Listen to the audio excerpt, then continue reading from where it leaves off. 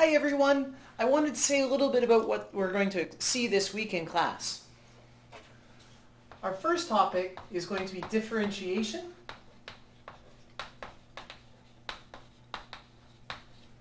And our second topic is going to be the chain rule. So I want to say a little bit about how differentiation in multiple variables differs from differentiation in one variable. So to get started, right, if we have something like a sphere, then we've got two distinct directions to measure in.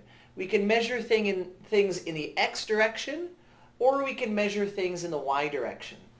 And that means that we're going to have two vectors that give us the basis of a tangent plane at different points about our sphere. So if we think of our sphere as being the graph of a two-dimensional function, then we've got two directions that we can go in. So that's something in multiple variables. Another kind of differentiation that we can do is differentiation along curves. Here we can imagine the tangent line to our spring, or our helix, as being the direction that the helix is pointing at each point. So the chalk represents the direction that someone traveling on the helix would be looking. So that's also a multivariable derivative, but happening in 3 dimensions. Okay, so there's the topic of differentiation, which brings us into questions like, when does a function have a derivative? In one variable, we have the following phenomena. So if we had something like y equals absolute value of x minus 1 plus 2, then this function would fail to have a derivative at x equals 1. So we'd be going along, there'd be no well-defined tangent line, we'd be going along and there'd be a well-defined tangent line. Okay, so no derivative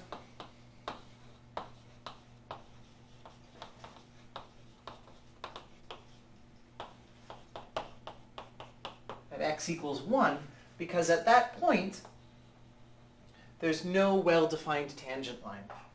Okay, this issue is much more subtle in multiple variables. So consider something like a cone in space. Here we could have tangent planes at many, many points, but fail to have a tangent plane at the tip of the cone. Okay? In that sense, the cone would fail to be differentiable. Okay? So there's no derivative at this cone point here. Another way in which something can fail to be differentiable in multiple variables is if it has a fold in it.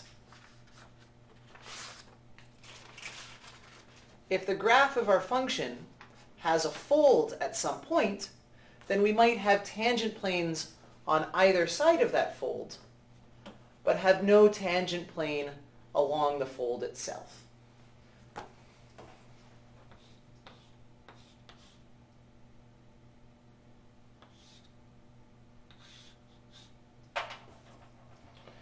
Okay, so we can see that in multiple variables, differentiation is a more subtle issue than in one variable.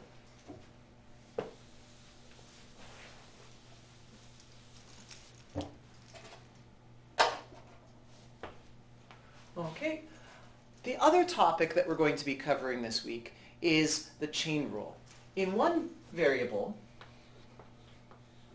we have some input x and we have some output f of x. So if we have several functions, they chain together very concretely g of f of x, but at each stage we have sort of a one-dimensional thing.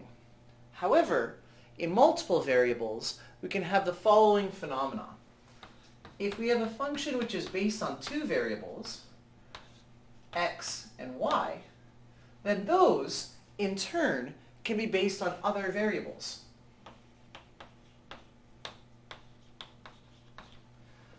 And now we have the following situation. X is based on A and B, Y is based on A and B. And now we have some kind of nonlinear flow of information from A to f of x. So in one variable, we always get a linear chain of functions, and in multiple variables, we can sometimes get two-dimensional structures among our variables. We're going to be talking about these issues in class this week, and I look forward to telling you more about them.